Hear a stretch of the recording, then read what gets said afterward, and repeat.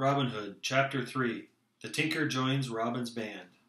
The Sheriff of Nottingham had sworn to capture Robin Hood and collect the £200 reward. But the Sheriff did not know about Robin's band, and he thought he could serve a warrant for his arrest on Robin, just as he would on any lawbreaker with the help of the citizens of the town. But the men of Nottingham town knew of Robin and his doings, and many laughed when they thought of anyone handing the bold outlaw a warrant. They knew that all they would get would be cracked heads, so not one of them offered to serve the sheriff's warrant. After his failure in Nottingham town, the sheriff sent a messenger to Banbury town. There the messenger found a shaggy-haired tinker, a metal worker, who thought he could easily capture this rascal Robin Hood. One bright morning, soon after this, Robin started off to Nottingham to find what was happening there. He walked merrily, and his eyes and thoughts wandered. His bugle horn hung at his hip, and his bow and arrows at his back. In his hand he carried an oaken staff, which he twirled with his fingers as he strolled along. As he strolled down a shady lane, Robin saw a tinker coming. The tinker's bag and his hammer hung on his back. He carried a strong staff and sang in a loud voice. Robin gave him a saucy greeting, and soon the two were joking and heading to the Blue Boar Inn for some home-brewed ale. "Tell me your news, friend," said Robin, "for tinkers are always full of tales."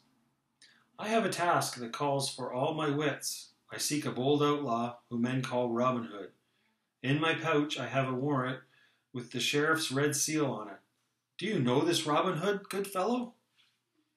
"I saw him just this morning," said Robin, "but tinker men say he is a sly fox. Be careful, or he might steal your warrant right from your very pouch." "He may be sly, but I am sly too," cried the tinker. "What does the man look like, lad?" "Much like me," said Robin, "my age, height, and build. He has blue eyes like mine too," and Robin winked at him. "I thought he was a great bearded man," said the tinker. "Not so large," said Robin, "but men say he's a right good fighter." With this they entered the Blue Boar Inn. No sweeter inn could be found, shaded and cool in the summer, cozy and full of good company in the winter. The inn was well known to Robin and his band. He and Little John, or Will Stuteley, or young David of Doncaster, often gathered there when the forest was filled with snow.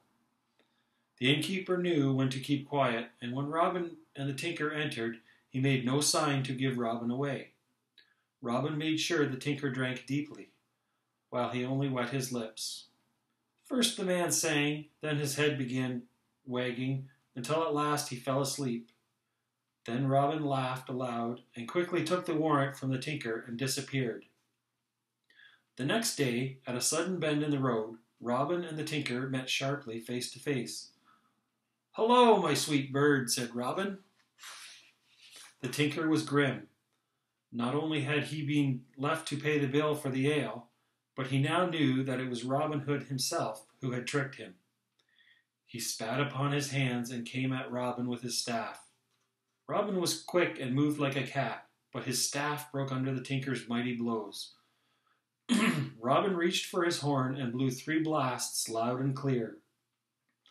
"Blow if you will," said the tinker, "but you will go to the sheriff with me." Then Little John and 6 burly yeomen in Lincoln green leaped out of the forest. "Why do you blow your horn so loudly, good master?" cried Little John. "This tinker," said Robin, "would like to take me to Nottingham to hang." "He shall hang," cried Little John, and he began to tie the tinker's hand with his bowstring. "No," said Robin, holding Little John's arm. "He is a good man and brave too, and he sings a lovely ballad." Robin looked at the tinker and asked, "Will you join my men? You shall have 3 suits of Lincoln green and 40 marks a year."